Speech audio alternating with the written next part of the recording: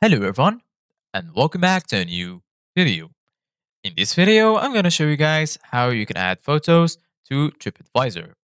So if you guys want to learn how to do it, just follow the steps that I'm going to show you.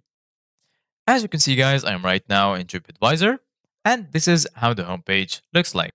So right here in the top, you're going to find all of the sections. There's Discover, Trips, Review, and more.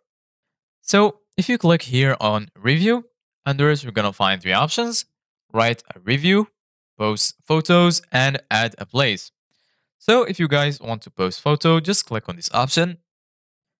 And then from here, you have to add the location where you took this photo. For example, I'm going to search for a location, this.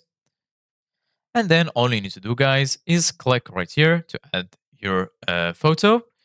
Then you have to search for the photos on your computer and you're going to be able to add your photo.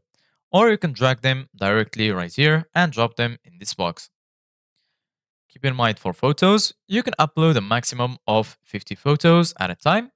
Accepted photo formats include JPG, JPEG, GIF, and PNG. The file size should be less than 15 megabytes. And if you want to see all of your posts, all you need to do, guys, is go to your profile by clicking on this icon in the top right corner and then click on profile. Then you're going to be right here in this page. So once you're here, you're going to find these sections. Go ahead and click on photos. And then right here, you're going to find all of the photos that you posted. So this is it, guys, for today's video. Thank you guys for watching. See you guys in the next video.